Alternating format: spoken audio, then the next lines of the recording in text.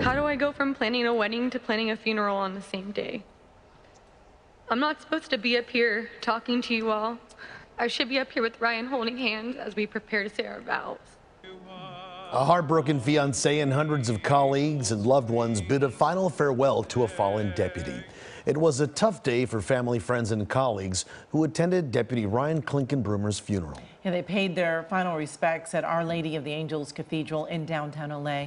KCAL's Nguyen shows us the emotional service.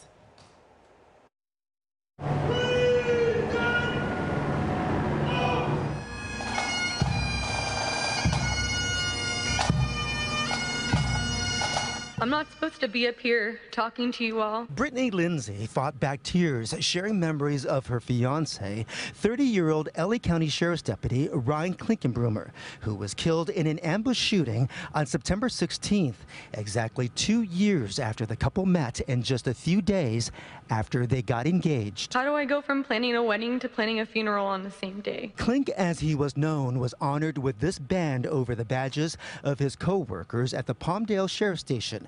Both of his parents served in the department, as did his grandfather and his great-grandfather. It is over 86 years of unbroken service and 121 years of combined years of service.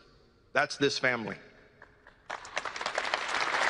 You shall wander far in safety. Your mother and I will always miss you. I'll see you one day in heaven.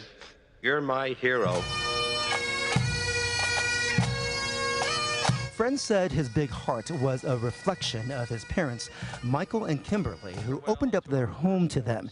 He was a Miami Dolphins fan who wore sandals even when it was 40 degrees out. I'll smile when I think about you rubbing sunscreen on your bald head during summer. But most of all, I'm going to smile because you were my friend. So until we meet again, Clink, I love you.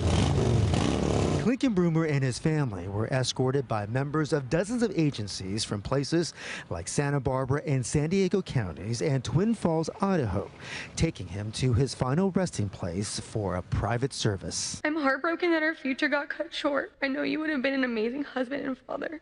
In addition to his fiancée and his parents, Clinkunbroomer leaves behind his brother Chad and his sister Katie. In downtown Los Angeles, Nguyen, KCAL News.